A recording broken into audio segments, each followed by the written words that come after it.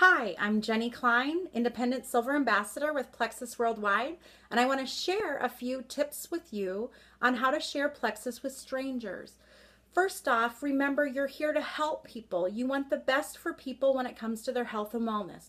So do not think of yourself as a salesperson because you're not. You're someone who simply shares Plexus with others.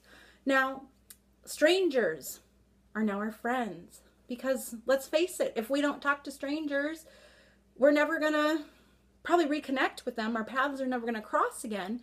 And we wouldn't want them to miss out on the life-changing information that we know regarding Plexus. So it all starts off with just being plain old nice. Strike up conversations with people.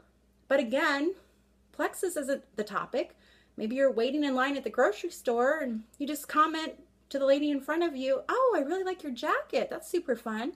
Just get the conversation going, ask them about their day. Maybe it leads to conversation about their kids or what they've got going on. And more likely than not, they'll bring something up in conversation that you know Plexus can help them with. Maybe the other person will say, "Oh, I'm having such a long day. I can't wait to get home. Work is really exhausting me." That's when I would say, "You know what? I work with Plexus Worldwide and we have an amazing supplement that gives you great natural energy. Won't keep you jittery at all. In fact, you won't believe the testimonials that you'll read about people benefiting from this supplement. Is that something you'd like to know more about?" And if they say yes, that's wonderful. If they say no, don't be discouraged. But if they say yes, I hand them my phone. I say, "Hey, are you on Facebook? Go ahead and type your name in. I'll send you a friend request. That way you can read all about it for yourself."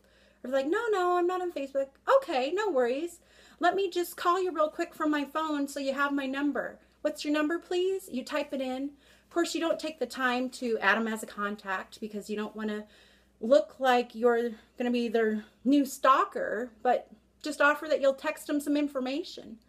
Now, if the person said, "No, I'm not interested," then I switch the conversation and say, "Well, I'm sure you know someone who might benefit from our supplements. Let me give you one of my business cards. If you'd pass it along to someone who might be suffering, I'd really appreciate it. I'm always glad to share information without any hyper pressure."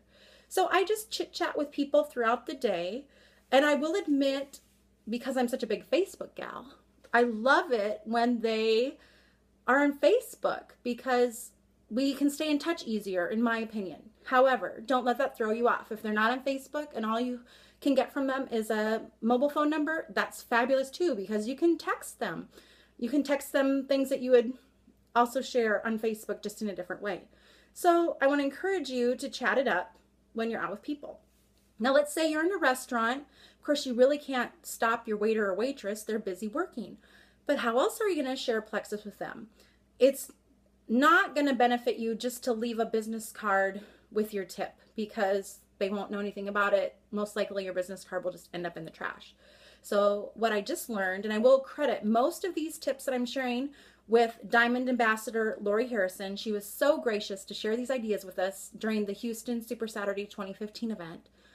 When they bring you your check, and of course you have to then get out your credit card and send it back with them, write on that receipt, "Hey, do you or anyone you know suffer from fatigue, pain, or autoimmune disorders?" Pick whatever 3 topics you want. Question mark. "Okay, I'll shut up now." And you just put that in with the credit card. And when they come back, they will have read that because they have to run your credit card and they have to look at the bill to see how much your ticket is for your meal. Most likely they're going to ask you, "Yeah, I am interested for myself," or "You know what? Yeah, my mom does have a lot of pain," or "My mom does have a lot of inflammation." So then it's the same protocol. Are you on Facebook? You will not believe the insane testimonials that I'm sharing from real people on how they're benefiting with Plexus. And if they say, "Yeah, I'm on Facebook," you hand them your phone.